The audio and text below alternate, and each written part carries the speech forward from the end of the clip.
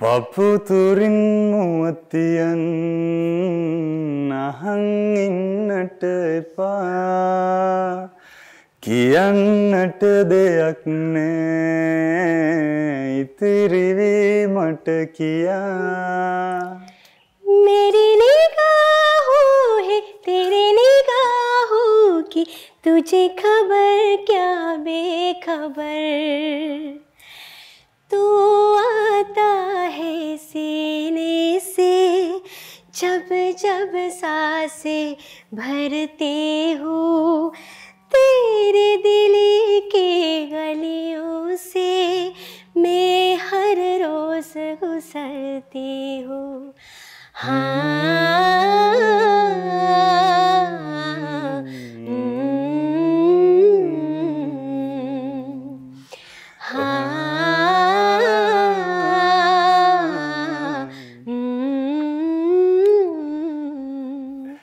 ඔන්න අද අපේ ග්ලෝ දිස්න ප්‍රෝග්‍රෑම් එකත් එක්ක එකතු වෙන්නේ සිතාරා මදුෂානි.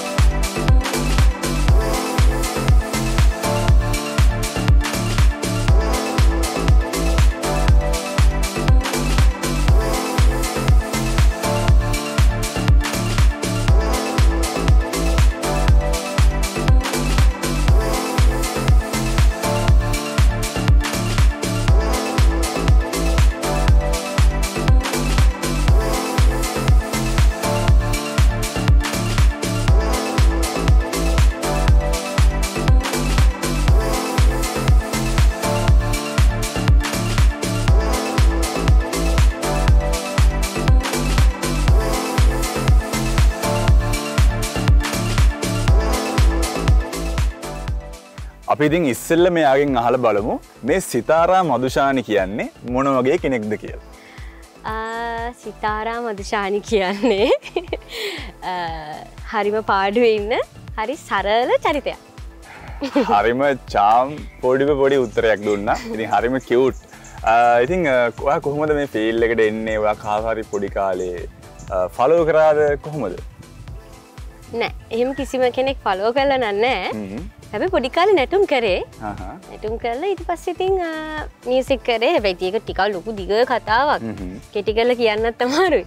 ඉතින් දැන් මගේ ශාස්ත්‍රය තමයි සංගීත ශාස්ත්‍රය. සංගීත ශාස්ත්‍රය. ඉතින් සිතාරා ඔයා මේ දවස්වල ලංකාවේ ජනප්‍රියම ටෙලිඩ්‍රාමාස් වල තීම් සෝන් වගේ දේවල් ගොඩක් කරේ ඔයා. ඉතින් ඇත්තටම අහලා පුරුදු කටහඬක්. මේ දවස්වලත් ඔයාගේ වීඩියෝ එකක් වෛරල් වෙනවා. අවුරුද්දට මං හිතන්නේ ඩාන්සින් ට්‍රැක් එකක්. ඉතින් මේ ඒකත් අපි පොඩි කැලලක් කියමුද? කට්ටියට මතක් වෙන්න. කියමු. දෙව් රංග සේම සැට බරණි සැරසී සිට යෞවන ලියක් ඇවිදින් පැමිණි සබයට දෙව් සිත් පිනා තොටු වරමින් ලිය එවිට දෙයි සොඳ තෑගි සුරබාවල්ලිය නාමට හරිම ලස්සනයි. ඉතින් ඔයාලා ඇත්තටම TikTok එකේ පැත්තේ එහෙම යන කෙනෙක් නම් YouTube යන කෙනෙක් නම් Facebook යන කෙනෙක් නම් social media අනිවාර්යයෙන් use කරන කෙනෙක් නම් මේ සින්දුව හැම අවුරුද්දකම අප්‍රේල් මාසේ ලඟ වෙද්දී අපිට හැම අවුරුද්දකම වගේ අහන්න ලැබෙන දෙයක්. ඉතින් ඔයාලා දන්නේ නැතුව ඉතින් ඒක කියන්නේ මෙයා කියලා. ඉතින් සුරබාවල්ලිය. ඉතින් හරිම ලස්සනයි. ඉතින් සිතාරා කොහොමද ඔයාගේ මේ දවස්වල අනිත් වැඩ කටයුතු ඔයා මොනවටද සම්බන්ධ වෙලා ඉන්නේ? මේ දවස්වල ගොඩක් ඉගෙන ගන්න පැත්තට තමයි.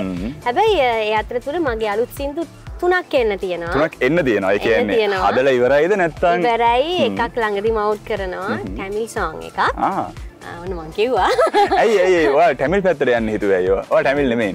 ඉතින් ටැමිල් නොවන ටැමිල් සිං කරනවා මං ඇත්තරම තරගයකින් වින් කරා ලංකාවෙන් ෆස්න තෙන්රල් සිගින් ස්ටා සිසන් 1 එකේ ෆස්ට් ප්ලේස් මම ඉතින් ඒ තරගෙත් එක්කම මගේ එක සින්දුවක් මම කරලා තිබ්බ ඔරිජිනල් එක මේ ඉතින් ඊළඟට කරන එක ඒක පොඩි ආසාවක් ඉතින් හිතේ තිබිච්ච ඒක ඉක්මනටම අවුට් කරන්න ඉන්නේ අපි මේකෙත් පොඩි කැලලක් කියමුද මට අද නම් ඒ කියන්නේ ඇත්තටම මේ ප්‍රෝග්‍රෑම් එක කියන්නේ එකින් එකට වෙනස් වෙනවානේ එක එක දවස්වල බියුටිෂියන්ස් ලේනවා අනිත් දවස්වල මොඩල්ස් ලේනවා අනිත් දවස්වල ඇක්ටර්ස් ලේනවා ඉතින් සිංගර් කෙනෙක් ආවම මට පොඩ්ඩක් ෆ්‍රී එකේ හිත නිදහස් කරගන්න පුළුවන් වෙන මේ වගේ වෙලාවක ඉතින් මං ආසයි ඒකෙත් පොඩි කැලලක් අහන්න අලුතෙන් අවුට් කරන්න ඉන්න සින්දුවේද ඔව් ඉතින් පොඩි කැලලක් අපි කියමු කවන්න නැද්ද නෑ ඉතින් බියුටි ටීවී එක වෙනුවෙන් අපි පොඩි කැලලක් කියමු හරි கோர்க்காது கவினான் சேர்க்காது வருனான் தேயாத நிலவனான் இசைக்காது இசையும் நான் தேடலின் தொடர் நான் தீரா தாகமும் நான் முளையத்தியாலவே கலையாய் படித்த வள்ளிவளே என் சிரிப்பின்னுடைய நிலை அழகாய் சிகரம் தொட்டேனே மெதுவாய் இசை ஆகுதே காதலாய் හරිම ලස්සනයි. ඉතින් ඕක සිතාර එතකොට මේ මොකක් හරි සින්දුවක කොපියක්ද? නෑ මේක ඔරිජිනල් කෙලින්ම මේකේ තනුව කරේ ශ්‍රී ලක්මාල්. මෙලඩි එක කරේ සෙල්වි කියලා අපේ ටැමිල් ගර්ල් කෙනෙක් මම ලිව්වේ. මේකේ රැප් එකකුත් තියෙනවා. රැප් එක කියන්නේ කවුද? රැප් එක කියන්නේ ලක්මාල්. සිං කරන්නේ මමයි ලක්මාලුයි. ඉතින් මේකේ මියුසික් වීඩියෝත් එක්ක ළඟදීම අවුට් වෙනවා. ඉතින් මම ඇත්තටම හදවතින්ම විශ් කරනවා මේක ලංකාවේ ට්‍රෙන්ඩින් 1 එන සින්දුවක් වෙන්න කියලා. ඉතින් ඔයා කොහොමද මේ ඔයා මේ රංගපාන පැත්තට එන්න ආසාවක් නැද්ද? ඔව් නේද ඒක විතරයි තමයි. ඒකනේ. නෑ ඇරියුම් ලැබුණා කැම්පස් ඉන්න කාලේ ඉගෙන ගන්න කාලේ. අර මේ පොඩ්ඩක් ඉතින් යන්න දුන්නේ නෑ ගෙදරින්. හැබැයි දැන් හිතනවා අපරාධේ ගියා නම් කියලා. හැබැයි ඉතින් මම ඒ දවස්වල ඉතින් මට බෑ කියලා ඉතින් අර මට පුළුවන් දේ මේ සින්දු කියන පැත්ත හැබැයි ඉතින් දන්නේ try කරලා බලන්න ආසයි. මේ මට මේ පොඩි ආරංචියක් ආවා මේ දවස්වල මේවා ඇප්ලිකේෂන් වගේක් බාර ගන්නවා කියලා මේ අලුත් සහකාරයෙක්ට අලුත් කියන්නේ වාගේ ජීවිතේට පළවෙනි සහකාරයාට ඇප්ලිකේෂන් බාර ගන්නවා කියලා. ඉතින් මේ බියුටි ටීවී එකේ මේ ප්‍රෝග්‍රෑම් එක බලන කෙනෙක් ඇප්ලිකේෂන් එකක් දානවා නම් කොහොමද දාන්න ඕන පොඩ්ඩක් කියන්න බලන්න. මොන ක්වොලිටිස් මොනවද? එහෙම ඕනේ නෑ එහෙම කියන්න බෑ කියන්නේ අපි ඕනම කෙනෙක්ට දැන් මම වුණත් ඒ කියන්නේ ආස විදියේ රූපයක් තියෙනවා ඒක උස වෙන්න පුළුවන් මහත වෙන්න පුළුවන් මොකක් හරි ඔව් එහෙම ආස රූප තියෙනනේ අපි හැමෝගෙම අදවතල එහෙම බලන්න කියොත් ඇත්තටම කොල්ලේ නැති වෙනවා නෑ ඉන්න ඔව් සාමාන්‍ය ඉන්න කටින් කියන බෑ ඊයයි අපිට කැමති වෙන්න බෑනේ ඒක ඔයා ඉතින් කැමති විදිය චුට්ටක් අපි කියමු කියන්න බෑ මේ ප්‍රෝග්‍රෑම් එකෙන් ඔයාලට හම්බෙන්න පුළුවන් ඔව්නේ එහෙම හරි හම්බුනොත් ලොකු දෙයක් ඈ ඊට පස්සේ අපිවත් මතක නැති ඉඳන්නේ මං හිතන්නේ නෑ එහෙම මැරි කරන්නේ නැහැ කියලා නෑ මැරි කරනවා ඉතින් හම්බෙච්ච දාට මැරි කරනවා ක්වොලිටිස් නේ මෙහෙමයි ගොඩක් ආදරේ ඕනේ ඒක තමයි බලාපොරොත්තු වෙන්නේ අපි ඉතින් ගෑල් ළමයිනේ ඉතින් අපි ගොඩක් ආදරේ බලාපොරොත්තු කෙයාරින් ඒක ඉතින් අනිත් දේවල් ඉතින් අර කියනනේ මොනවාද මේ ජොබ් එකක් තියෙන්න ඕනේ අරව තියෙන්න ඕනේ ඒවා ඉතින් ඒවා සාමාන්‍යයි නේද ඒවා අපිට ඇති කරගන්නත් පුළුවන් සමහරට මේ තියෙන නැති වෙනවත් නේද ඔයා ආස ඒ කියන්නේ බඩ තියෙන සාමාන්‍ය ෆ්‍රී එකේ ඉන්න බෝයි කෙනෙක්ටද නැත්නම් ඇඟ හදලා ඔයා වගේ බෝයි කෙනෙක්ට හරිද ඇත්තටම ඒ කියන්නේ ඔයා කැමති රැවුල තියෙන බෝයි කෙනෙක්ටද රැවුල නැති බෝයි කෙනෙක්ටද රැවුල තියෙන්න ඕනේ තියෙනුනේ කියන්නේ අනේ මම උත්තර දෙන්න ඔව් ඒ කියන්නේ යා වවාගෙන ඉන්න ඕනද නැත්නම් ඒ කියන්නේ රැවුල වෙන කොල්ලෙක් වෙනවා නියම් භූතෙක් වගේ වවාගෙන මුස්ලිම් වගේ නේ නැත්නම් සාමාන්‍ය දේ මං කිව්වේ ඔයාගේ හරි මෙන්න මෙයාගේ වගේ මම ඇත්තට මේ ප්‍රෝග්‍රෑම් එක ගොඩක් ආසාවෙන් කරන්නේ මේ එන ගෑල් ළමයාගෙන් ක්වොලිටිස් අහනකොට මේ මං ගැනමයි කියන්නේ ඉතින් මං ඩිරෙක්ටර්ස්ටත් කියලා අනිවාර්යෙන් මම ඔව් කොලේක නෑ මේකේ හරි සිතාරා ඉතින් මේ මොනවද වා මේ දවස්වල තව තියෙන දේවල් තව තියෙන දේවල් මං ඉගෙන ගන්නවා කියලා. ඉතින් දැන් මම මේ දවස්වල මගේ ශාස්ත්‍රපති උපාධිය ඉවර කළා. දැන් ආචාර්ය උපාධිය කරන ගමන් ඉන්නේ. ඔන්න අපි දැන් තව ටිකකින් වෙන පැත්තකට යන්න හදන්නේ. ඉතින් පොඩි විරාමයකට ගිහිල්ලා අපි එමුද? හරි. අපි ටක් ගාලා පොඩි විරාමයකට ගිහිල්ලා එන්නම්. අපිත් එක්කම ඉන්න.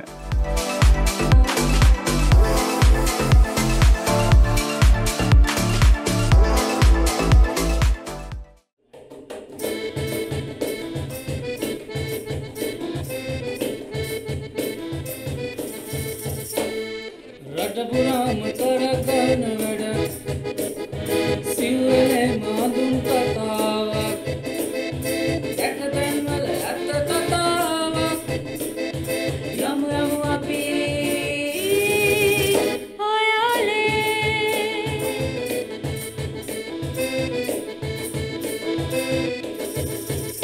දන්නම තැන නොදන්නම කතාව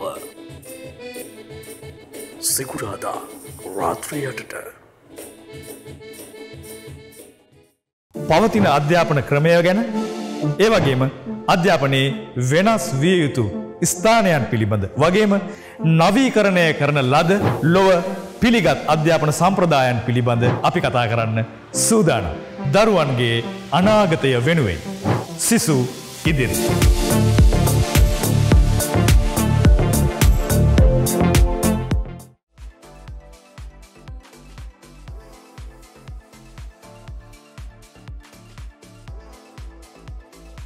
ඉතින් ඔන්න පුංචි විරාමයකට පස්සේ ආයෙත් ඔන්න අපි ආවා සිතාරත් එක්ක කතා කරන්න. ඉතින් දැන් අපි ලංකාවේ ටුවර් කරන්න ආසයි අපි එක එක තැන් වලට යනවානේ. ඉතින් මේ සිතාර කියන්නේ නිකන් ලංකාවේ තැනකට යනවා වගේ හරිම පහසුවෙන් ඉන්දියාවට යන කෙනෙක්.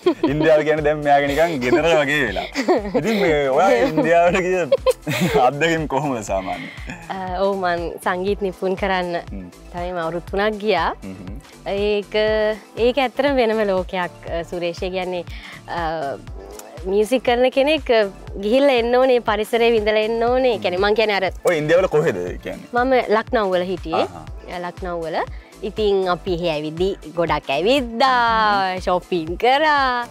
ඉතින් මොකද මගේ සබ්ජෙක්ට් එකත් නෝත් ඉන්දියන් හින්දා ගොඩක් ඉතින් ඔය එහෙන් සාරි ශල්වාස් ඉතින් ඒ වගේම තමයි මේ තමන්ගේ මගේ අධ්‍යාපන කටයුතු වලට දාලා දේවල්. ඉතින් ඒ වගේ දේවල් සහ ඉතින් මේ හරි විනෝදයි මොකද එහෙ කල්චර් එකත් එක්ක හරි සීතලයි ඒ කාලෙට. ඉන්දියාවේ? අම්බෝ හරිම සීතලයි. මොකද දෙසැම්බර් වලනේ අපි යන්නේ. ගොඩක් ඔය මනාලි වල එහෙම යන්නේ ඒ කාලෙට. අපි මනාලිත් ගියා. ඉතින් එහෙ තියෙන ඒ කියන්නේ එහෙ තියෙන මේ සංගීතය ගැන මොකක්ද හිතන්නේ? එහෙයි අපේ මොකක් හරි අපි දැන් ඇත්තටම එහෙ තියෙන සංගීතෙනේ මෙහෙ අපි ඉගෙන ගන්නෙ. එහෙන් ආපු දේනේ මේ අපි මේ පෙරදිග සංගීතය කියලා ඉගෙන ගන්න. ඉතින් ඒ අපි මුල තැනට ගියාම ඒක අර හරි අමුතුයි ඒක ෆීල් එක. හැබැයි අපේ ලංකාවේ වටිනාකම තේරුම් ගන්න ඉන්දියාවට යන්න ඕන. අපි කියන්නේ මම කියන්නේ මේ පරිසරය අතින් අර කියන්නේ හැම තැනම නෙමෙයි අපි අර පාරට බැස්සහම තමයි අපි ඇතුලේ ඉන්නකොට අවුලක් නැහැ. පාරෙන් එළියට බැස්සම අර මිනිස්සු අර විදිහම තමයි අර පාරේ. ඒ කියන්නේ අර ඇත්තටම දැන් අර ලංකාවේ මිනිස්සුන්ගේ හැදියාව නෑ කිව්වට ඉන්දියාවත් එක්ක අපි පොඩ්ඩක් බලමු. අනිවාර්යයෙන්ම ගිහිල්ලා බලන්න ඕනේ. අපේ ඇත්තට ෆ්ලයිට් එක යනකොටත් ලංකාව කොළ පාටට පේනවා. ඉන්දියාව නිකන් කහ පාටට වගේ පේන්නේ. ඒක ඇත්ත. ඒ තරම් ආදරය. කියන්නේ ගිය වෙලාවේ ඉඳන් කොයි වෙලාවද ලංකාවට එන්නේ කියලා තමයි හිතෙන්නේ. හැබැයි මේ පාර ගියාම නම් හිටිය මදි කියලා හිතුනේ. ඒ තරම් ගොඩාක් එන්ජොයි කරා මේ පාර. කට්ටියත් ගොඩාක් ඇවිල්ලා ඇවිද්දා. ගොඩක් දේවල් ඉගෙන ගන්න හම්බුණා සහ මේ ඒකනේ කල්චර් එක හරි. يعني ගොඩාක් තියෙනවානේ මේගොල්ලන්ගේ භාෂා ගොඩක් වැඩි. ඉතින් ගොඩක් දේවල් තියෙනවා ඉතින් ඉගෙන ගන්න. ඉතින් මේ මම හිතනවා දැන් ඊළඟ පාර නම් ඉන්දියාවට යද්දි තව කෙනෙක් එක්ක යන්න පුළුවන් වෙන්නේ කියලා. නෑ මම ඉන්දියාවෙන් කොල්ලෙක් හොයන් එනවා. මේ කොල්ලෝ නෑනේ ඉන්දියාවෙන් කොල්ලෙක් හොයන්. මේ ලංකාවේ මෙච්චර ලස්සන කොල්ලෝ ඉන්නවාට තාම ලංකාවේ කොල්ලෙක් නෑ. වැඩේ කියන්නේ මරු වැඩක් වුණා මගේ ගෝලෙක් ඇත්තරම. එයාත් එක්ක ගිහිල්ලා මේ අම්බේද්කර් පරිවර්තන ස්ථාල් කියලා පාක් එකක්. අපි දෙන්න එදා එකම පාට ඇඳලා අපි ඉතින් කිව්වා මේ ෆොටෝ එකක් අරගෙන දාමු කියලා. ඔක්කොම රැවටුනා මේ මගේ බොයි ෆ්‍රෙන්ඩ් කියලා මේ වදින්න ඉන්න එක්කෙනා කියලා. ඉතින් ඒක මතක් වුණා ඉතින් ඔයා කිව්ව නිසා. ඉතින් සිතාරා මේ මම වගේ අහන්න මොන දෙයක් තමයි මේ ලංකාවේ මේ රියැලිටි ෂෝ ගැන මේ ඔයාලට මොකක්ද හිතෙන්නේ? ඒ කියන්නේ මම දන්න විදිහට කියන්නේ මට ඔයා ගැන විස්තර හොයාගත්ත විදිහත් එක්ක ඔයාත් රියලිටි ෂෝ වලින් තමයි බ්‍රෑන්ඩ් එකක්. ඉතින් එහෙම ගන්නකොට සාමාන්‍ය රියලිටි ෂෝ ගැන මොකක්ද හිතන්නේ? ඔව් ඩ්‍රීම් ස්ටාර් තරගෙන් මම ආවා. හැබැයි ඊට කලින් චූටි කාලේ ඉඳලා මම බිල්ඩ් අප් වෙච්ච කෙනෙක් අවුරුදු 8 ඉඳලා ඔය හැම නාලිකාවගේ අපේ කාලේ ජනප්‍රිය ළමා වැඩසටහන් තිබ්බනේ. හප්පම් පැදුර, නෙළුම් විල, ලහිරු මඩල, ගී මුතු ළමා කිසිදා. ඉතින් එතනින් හැදිලා තමයි ඊට පස්සේ ලොකු වුණාට පස්සේ තමයි ඔය ඩ්‍රීම් ස්ටාර් මම ආවේ. ඉතින් ඇත්තටම මම හිතන්නේ ශාස්ත්‍රයට අපි ඉන්න කෙනෙක්ට එන කෙනෙක්ට සහ එයා බිල්ඩ් අප් වෙන්න කැමති කෙනෙක්ට අර පොඩි අර ගොඩාක් කල් අපි ගිහිල්ලා කන්ටෙක්ස් හදාගෙන යන්න ඕන වගේ පොඩි ෂෝට් කට් එකක් කියලා මට හිතෙනවා. ඒ ෂෝට් කට් එක ඇතුලේ අපිට ගොඩක් දේවල් ඉගෙන ගන්නත් තියෙනවා. ඉතින් තමන්ගේ චරිතයක් බිල්ඩ් අප් කරගන්නත් පුළුවන්. ඒක තමන්ගේ අතේ තියෙන දේ. ඒ දේ ඇත්තටම මේ කියන්නේ මමත් විශ්වාස කරන දෙයක්. හැබැයි මේ මම දැකලා තියෙනවා කියන්නේ මගේ මොඩලින් පැත්තෙන් ගත්තත් සාමාන්‍යයෙන් මුලේ ඉඳන් මේකට ගෙන එන ළමයට වඩා සාමාන්‍යයෙන් පැජන්ට් එකකට වගේ දාලා එතන දෙයක් කරගෙන එන්න පුළුවන් ළමයෙක් නම් එයාට පොඩ්ඩක් පොඩි ෂෝට් කට් වගේ දෙයක් තියෙනවා. හැබැයි සිතාරා මේ රියලිටි ෂෝ වින් කරන අයට වඩා එක්ක මේ ෆයිනල් සෙලෙක්ට් වෙන කට්ටිය නැත්තම් ෆයිනල් මේ ළඟටම ඇවිල්ලා කැපෙන අය ඒගොල්ලෝ තමයි මුළු ලංකාවෙම මුළු ලෝකෙම තැනක් හදාගන්නේ. ඒ ගැන ඔයාලට මොකද්ද කියන්නේ? ඒ ගැන මොකද මේ ළඟදිත් අපේ රවි රොයිස්ට් අයියා මතක් කරන්න ඕනේ. ජාත්‍යන්තරයේ ජයග්‍රහණය කළ තියෙන ඒ වගේ එහෙම ජාත්‍යන්තරයට ගිහින් ඉන්නවා. සහ අපේ මේ ෆීල්ඩ් එක ගත්තාම දැන් අපේ ස්ටාර් කියන කෙනේ විනර්ස්ලා නෙමෙයි. ඊට කලින් දැන් ෂෙහාන් මිහිරන් ගත්තොත් අදටත් එයා නේද? අදලා නිකන් අර කෙල්ලන්ගේ සීන කුමාරයා වගේනේ. ඒ වගේ ඒක ඉතින් මාරයි. ඒ කියන්නේ මම හිතන්නේ ඒ තරගය ඇතුලේ එයා කොතනින්ද කැපුණේ කියන අදාළ නැහැ. එයා චරිතයක් හැටියට බිල්ඩ් අප් වුණා නම් එයාට කවුරුත් ඒ චරිතයට හරිය ආදරේ. හැබැයි ඒක කන්ටිනියු කරගෙන යන එක එයාගේ වැඩක්. අපි ටයිටල් එකක් වින් කරනට වඩා ඇත්තටම අපි අපිව මේන්ටේන් කරන එක තමයි කරන්න ඕනේ නේද සිතාර? අනිවාර්යයෙන්ම මේ අත්දැකීම කියන්නේ ගොඩක් වැදගත්. අනිවාර්යයෙන්. දැන් එයා වින් කරපු ගමන් එයාට එකපාරට මොකද කරන්න කියලා තේරෙන්නේ නැහැ නේ. එතකොට ඉතින් එයා අතරමං වෙනවා හැම. අනික තමයි දැන් සමහර අය වින් කරාට පස්සේ ඒක නිකන් අර ඔළුවේ තියාගෙන නිකන් ඊට පස්සේ අන්තිමේදී අපරාධ එයාගේ ටැලන්ට් එක නිකම්ම නැති වෙනවා.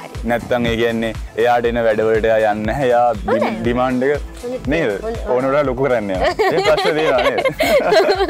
ඉතින් මෙයා එහෙම කෙනෙක් නෙමෙයි. ඉතින් මෙයා යාව ටිකින් ටික ඩෙවලොප් කරගෙන අද මේ වගේ තැනකට ඇවිල්ලා ඉන්නවා. ඉතින් ඉස්සරහට ඉතින් ලොකු තැනකට එයි. ඉතින් මම විශ් කරනවා ඔයාලට මුළු ලෝකෙම අල්ලන්න පුළුවන් වෙන්න කියලා. Thank you. ඉතින් ළඟදීත් මම හිතන්නේ අපේ යෝහානි ලොකු දෙයක් කරා. ඉතින් ඒ වගේ ඔයාලටත් chance එකක් හම්බෙන්න කියලා මම විශ් කරනවා. හරි. එන සිතාර අපි වගේ තවත් දේවල් අහන්න ගොඩක් තියෙනවා. ඉතින් මේ විරාමයෙන් පස්සේ නම් අපිවත් එක්ක ඒ ටික කතා කරමු. හරි. අපි එන විරාමයකට ගිහිල්ලා එන්නම්. අපිත් එක්කම ඉන්න.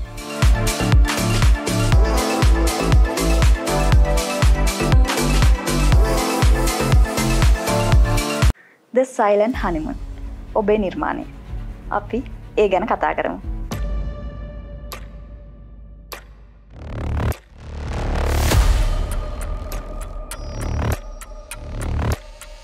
කාන්තාවක් පිරිමිට ආදරය කරත් පිරිමි කාන්තාවට ආදරය කරත් කාන්තාවක් කාන්තාවට ආදරය කරත් පිරිමි පිරිමිට ආදරය කරත් ලිංගිකත්වයේ සම්බන්ධයෙන් මොකක් හරි අන්තර්ගතයක් මේකේ තියෙන නිසාද එහෙම නැත්නම් මේ සමාජගත කරගන්න මේ නම පාවිච්චි කිරීමද මොකක්ද මේකට හේතුව?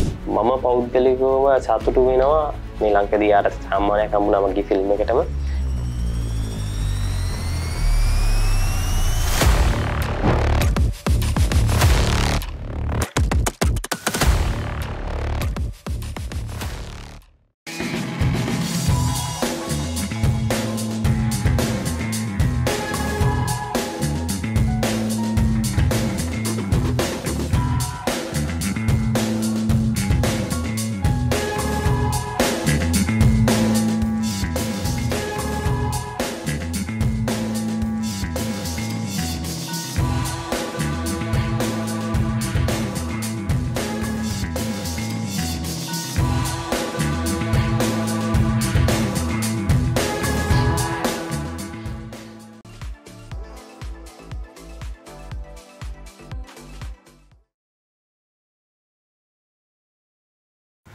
ඔන්න එහෙනම් පුංචි විරාමයකින් පස්සේ ආයෙත් අපි එනවා සිතාර එක්ක කතා කරන්න.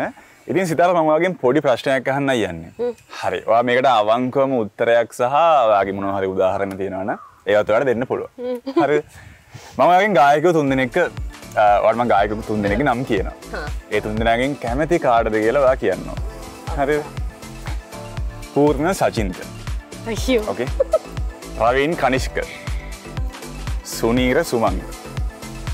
අයියෝ අම ඒ හරි අපි අරගෙන දැන් ඒ තුන් දෙනාගෙන් එක්කෙනෙක් දැන් වාඩි තුන් දෙනාම යාළුවෝ. හරි ඒක හරි. ඒවාට සින්දුවක් කියනවනේ ඒක යුග ගීතයක්.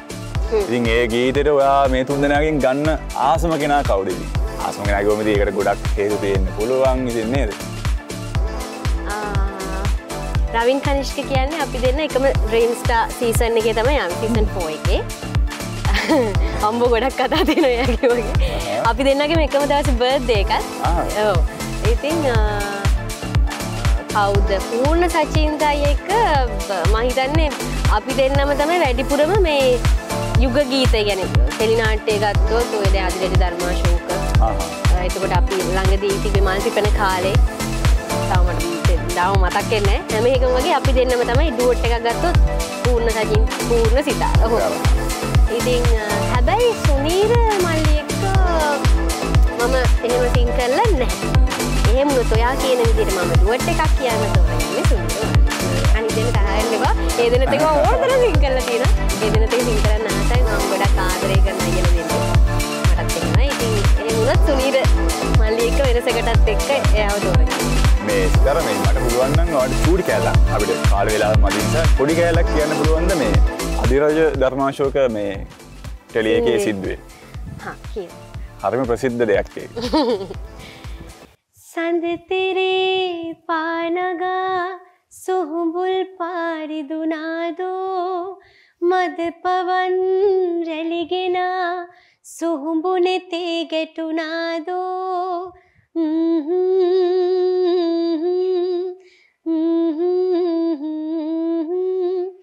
तारु पोकुरे तापयन बलाववी वलकमी සෝසුසුමේ යුනුසුමින් සිසිර සිසිල දවනෙමි සෙවනැල්ලක් වෙන්නම් හැරදානොම යන්නම් පුතුනි මගේ ලොවම ඔබේ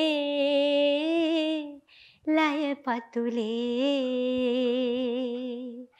හෝරකිමිසිනේ.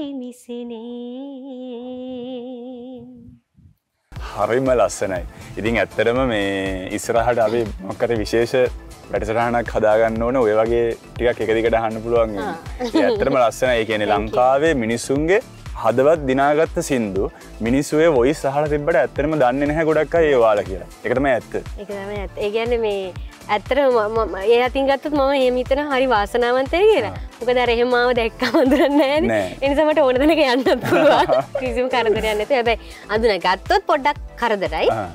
මේ ඒ වගේම මේ සින්දුව කියන්නේ කොහොම මතක් වුණේ මේ අදටත් තාමත් එක දිගට ප්‍රතිචාර හම්බෙන ගීතයක් විශේෂයෙන් කැබිනි මාතාවරුන්ගෙන් සහ විශේෂයෙන් ඔය අම්මල තාත්තලා නැතුව ඔය තනි වෙලා ඉන්න පිටරටවල වෙන්න පුළුවන් එක්ක කොළඹ ඇවිල්ලා වෙන්න පුළුවන්. ඒ වගේ ගොඩාක් කතා තියෙනවා. මට හිතෙනවා මම අසාධාරණයක් කරාද කියලා මේ ගීතේ කියලා.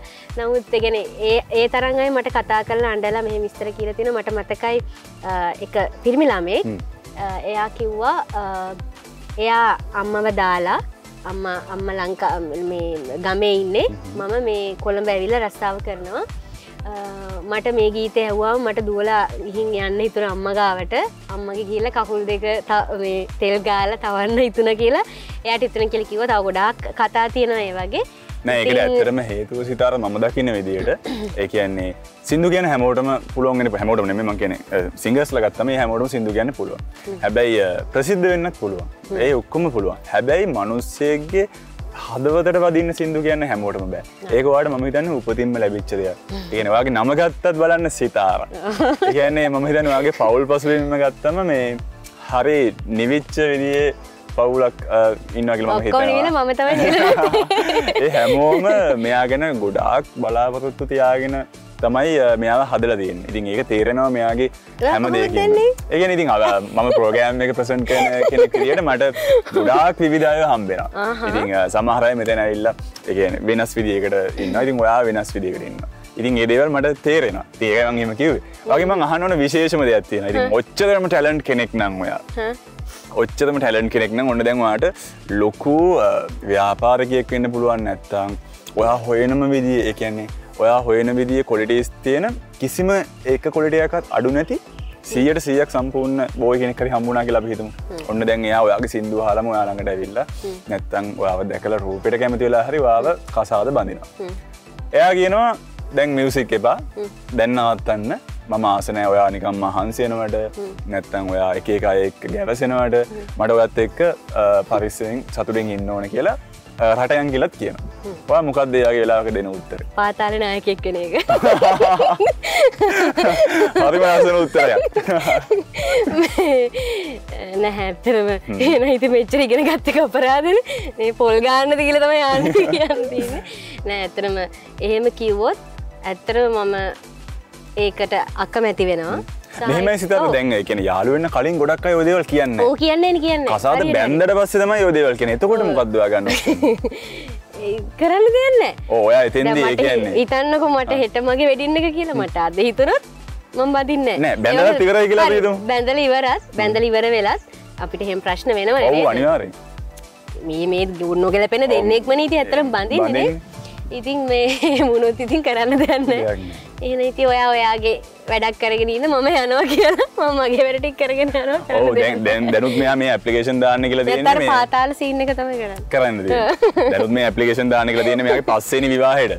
මේ හතර දෙනෙක්ම දැන් රිජෙක්ට් නේද? මන් දන්නේ මගේ මේ විවාහ තාම එක්කෙනෙක්වත් නැහැ. ඉතින් මේ හරි නෑ මම ප්‍රේමවන්තියක් කියලා හිටියා. ඉතින් එහෙම ඉඳලා තියෙනවා විරහ විඳලා තියෙනවා. චූටියට කියමු අපි දෙය පොඩ්ඩක්. චූටියට පොඩ්ඩක් ඒක ඉස්සරහින් චූටියට හැබැයි. ඒ කියන්නේ වාගේ තිබිච්ච ප්‍රේමය ගැන. ඉතින් එහෙම තියෙනවා. දුක අහන්න යන්නේ. දුක නෑ දුකක් නෑ. ඒව නැති වෙච්ච එක ගැන මම සතුටු වෙනවා. ඒක නිසා තමයි මෙච්චර සතුටින් ඉන්නේ. ඒක නිසා හැම දුකක් නෑ. හරි. සිතාර මම දැනගත්ත දෙයක් තමයි ඔයා ක්‍රිකට් වලට තරම් වෙන ඒ කියන්නේ ආගමක් විදියටම අදහනවා කියලා මම දැනගත්තා. හැබැයි මම ක්‍රිකට් වලින් ප්‍රශ්නයක් ගහන්නේ නැහැ. මොකද ඒකට හේතුව මට ඇත්තටම වෙලාව මාදි දැන් ප්‍රෝග්‍රෑම් එක කරන්න. මම වගේ මම වලට තප්පර 30ක් දෙන්නම්. ක්‍රිකට් ගැන ඔයාලට තේරෙන දේවල් ආස විදියට ටක් ගාලා කියන්න. ක්‍රිකට් කියන්නේ මම පොඩි කාලේ ඉඳලා ක්‍රීඩා වලින් ආසම ක්‍රීඩාව මට ප්ලේ කරන්න බෑ. හැබැයි මම රනින් ඉවෙන්ට්ස් මම කරලා තියෙනවා. නමුත් මේ ක්‍රිකට් තමයි මයි ෆේවරිට් ගේම්. ඒක තනිකර පිස්සුව මම ක්‍රිකට් පිස්සියක්. ඉතින් එච්චරයිනේ ඇති නේද? ඔව් ඇති. තව ඊට වඩා කියන්න බෑ. ඉතින් සිතාර එහෙනම් thank you so much අද අපේ ප්‍රෝග්‍රෑම් එකත් එක්ක එකතු වුණාට. ඉතින් අපි ඉස්සරහටත් අනිවාර්යෙන් ගෙන්නනවා අපේ විශේෂ වැඩසටහනක් කරනකොට. ඉතින් මම කැමති ඔයාලට අපේ Beauty TV channel එක ගැන අපේ ප්‍රෝග්‍රෑම් එක ගැන මම මේ ප්‍රෝග්‍රෑම් එක කරන විදිය ගැන අඩුපාඩු තියෙනවා නම් නැත්නම් මොනවද ලස්සනයි නම් කියන්න කියලා. Beauty TV මම හිතන්නේ Beauty TV අර නමේම තියෙන beauty එක ගැන. ඉතින් ඒක හරිම සුන්දර විදිහට ඔයගොල්ලෝ වැඩ ටික කරගෙන යනවා. ඔයා ලස්සනට ප්‍රෝග්‍රෑම් එක කරනවා. ඔයා රංගපානවත් මම දැකලා තියෙනවා. ඉතින් ඔයා වැඩේ දැන් හොඳටම කරනවා. ඒ වගේම අපි මට ප්‍රෝග්‍රෑම් එකට ආරාධනා කරු ශෛලි සමරසිංහ අයියටත් මේකේ අධ්‍යක්ෂකතුමාට ස්තුතිවන්ත වෙනවා. Beauty TV ආයතනයටත් බෙහෙවින් ස්තුතියි. ඔයගලන්ට තව ඉස්සරහට තව ගොඩාක් ලස්සන වැඩ කරන්න ශක්තිය ධෛර්ය වාසනාව ලැබෙන්න කියලා ප්‍රාර්ථනා කරනවා. Thank you Sitara. ඔයාලට අපි හදවතින්ම විශ් කරනවා අපේ මුළු Beauty TV crew එකෙන්ම ඔයාගේ අනාගතය ලස්සන අනාගතයක් වෙන්න කියලා. ඉතින් ආයෙත් මම දවසක එන්නම් මේ වගේම ලස්සන කෙනෙක්ව අරගෙන. ඉතින් ඊට කලින් ඔයාගේ ලස්සනම සින්දුවෙන් අපේ ප්‍රෝග්‍රෑම් එක එන් කරමු. සේද පානා හසරලිගේනා ಕೋಲವೀಮಾ ವಿಲ್ತೆರುವಾ ಸೇದ ಪಾನ ಹಸರಲಿಗೇನ ಕೋಲವೀಮಾ ವಿಲ್ತೆರುವಾ ಪ್ರೇಮ ವೀಣಾ ವೇನಾ ಹಿತ್ತಲಂಗ ಎಸೆನ ನೆಸಿನ್ನ ಪಾನಾಸಿನ ಸೀಮಾ ವಿಮಾಗೆ ನೆಚ್ಚಿತ್ವಿದ ಪೇವಿ ಮಾಯಾವಿ ಸೀಮಾ ವಿಮಾ ಸೀಮಾ ವಿಮಾಗೆ ನೆಚ್ಚಿತ್ವಿದ ಪೇವಿ ಮಾಯಾವಿ ಸೀಮಾ ವಿಮಾ ನಾದಿರ್ದಾನಿ ತಾದಾರೆ ದೀಮ್ ತಾದಾರೆ ದಾನಿ ತದೀಂ ತನನ ತನನ ತನದೆರೆನ ತದೀಂ ತನನ ತನನ ತನದೆರೆನ ತದೀಂ ತನನನದೀಂ ತನನನದೀಂ ತನದೆರೆನ. Thank you.